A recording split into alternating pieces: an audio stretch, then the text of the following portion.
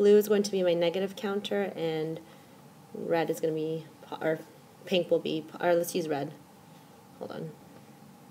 The red will be the positive, okay? Just think of the temperature. If it's hot, it's positive. It's cold, it's negative, right? If we're given this question, I'm just going to do the first one for you, okay? We're going to start with drawing our negative. We need 4 of the negative counters. So I'm going to draw 4 blue. 1, 2, 3, 4. I'm just going to erase this so you don't get confused, okay? And I need to subtract 3. Right now, all I've done is I've drawn my -4 here, okay? So I have 4 negative counters. These are all negatives. But I need to take away 3 positives. Do I have any positive counters right now to take away? We don't have any positive counters, right?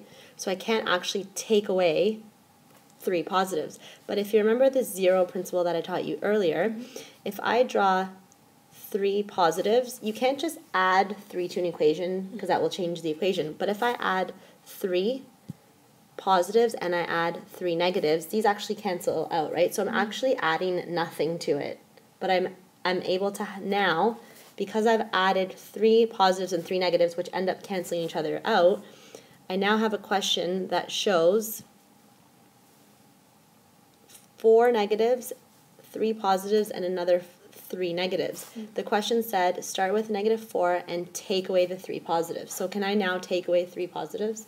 So I'm going to take away 1, 2, 3 positives, and I'm left with 1, 2, 3, 4, 5, 6, 7 negatives. So the answer is actually -7, okay?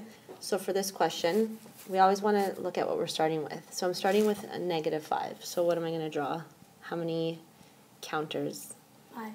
Good. We're going to draw 5 negative counters. So 1, 2, 3, 4, 5. And the question here says subtract, oops, sorry, subtract from this, subtract 3. Do we have 3 positives to take away? No. We don't. So what are we going to do? We're going to put 3 positives, but we have to pair them with 3 negatives so that we're not actually changing the question. So now, because these cancel out, right, we're not changing it. Now we have our -5s, which is here. Can we now take away 3 positives? 1, 2, 3, and what are we left with? 8. We're left with -8. 8 negatives. Good. So -5, take away +3 is -8. What we're doing is we have, oh my gosh, I keep doing that, sorry. -1, right? We have 1 negative, but the question asked us to take away 6 negatives. So we didn't have 6 negatives to take away from this, so I'm going to, oh sorry, I mixed up the colors. Hold on. This should be blue because it's negative, sorry about that.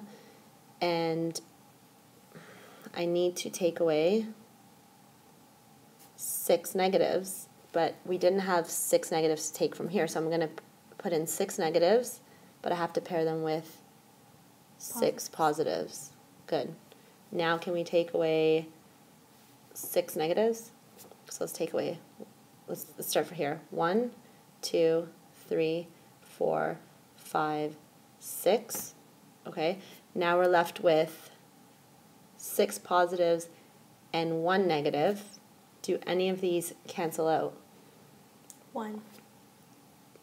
Our zero principle, these 2 cancel out, right? What are we left with? 5. We're left with 5 positives. We are starting with 4 negatives, and we're just asked to add 5 positives. So I'm just going to add in 5 positives. 1, 2, 3, 4, 5. Now we have to use our zero principle to cancel out any negatives and positives because they cancel each other out, right? A negative and a positive is 0. So we're left with 1. Good. Positive or negative? Positive. Good. Made with Doodlecast Pro.